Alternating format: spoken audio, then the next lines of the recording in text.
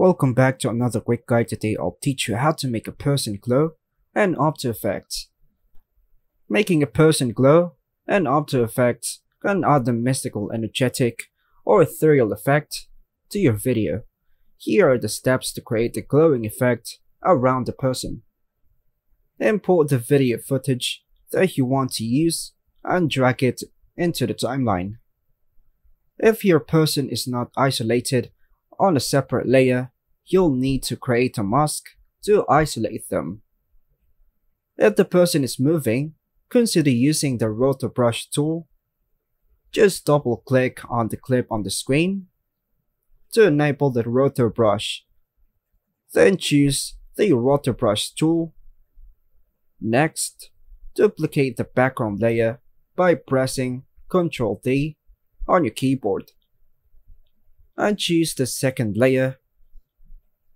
To make brushing easier, zoom in and start using the rotor brush tool to outline the person. To remove unwanted edges, hold down the Alt key and brush over the areas you want to exclude. Continue brushing over the entire person.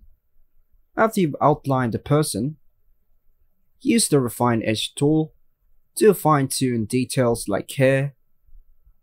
Draw along the edges of the hair to capture all the finer details. Once done, move the 2 layer to the first layer. With the duplicated layer selected, go to Effect, Stylize, Glow, then drag the glow to the layer where you do the rotor brush. Then zoom out to see the difference.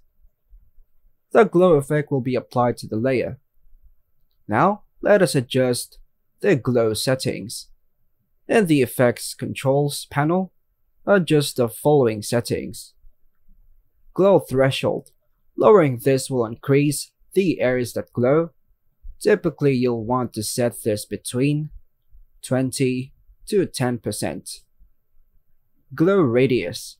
Increase this to make the glow softer and more spread out. A value between 20 to 100 usually works well, depending on your footage. Glow Intensity. Increase this to make the glow brighter. Adjust to your preference. Glow Colors. Change the glow colors from original colors to A and B colors. If you want to customize the color of the glow, set color A and color B to your desired glow colors. Or just choose the arbitrary map. If you created a mask, you may want to feather it to soften the edges. Now choose the mask on the duplicated layer and increase the feather amount to blend the glow with the background. To enhance the glow, change the blending mode of the duplicated layer to Odd or Screen.